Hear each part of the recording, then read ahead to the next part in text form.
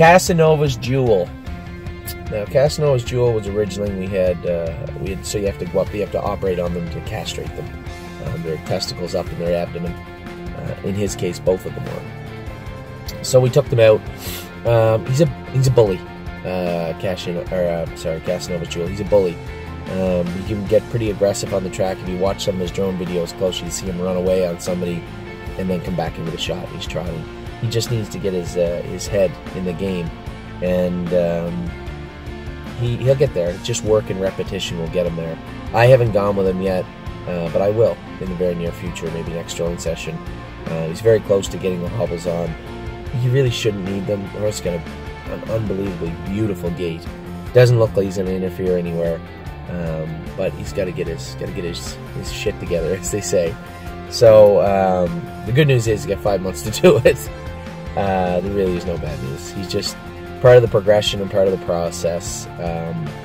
Lots of horses are like this. Cruising in Style was like this, and he didn't let up really until after his 2-year-old year. Seems to be better now as we gelded him at the end of his 2-year-old year. But Casanovas Jewel reminds me a lot of him in the same way. Fast, strong, but a bully. So we're gonna deal with that, and we also make changes to our program and make changes to what we do to tailor what we've seen with horses. Last year with Cruising in Style, he had his way with a lot of the horses training down because he was so talented, and I don't think it really helped in his progression.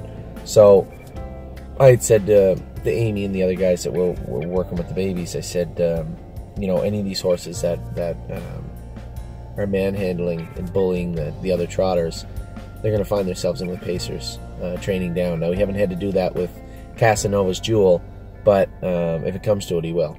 So as I said, I haven't gone with him yet. I will at some point in the coming weeks, and I already know the horse got tremendous speed, great stamina, and work ethic is good. Just got to get his head in the game, and that'll come. He's got 5 months, more than enough time to get his act together, so to speak. So Casanovas Jewel, very, very nice horse. One of the horses I personally keep my eye on, and very soon him and I will hook up.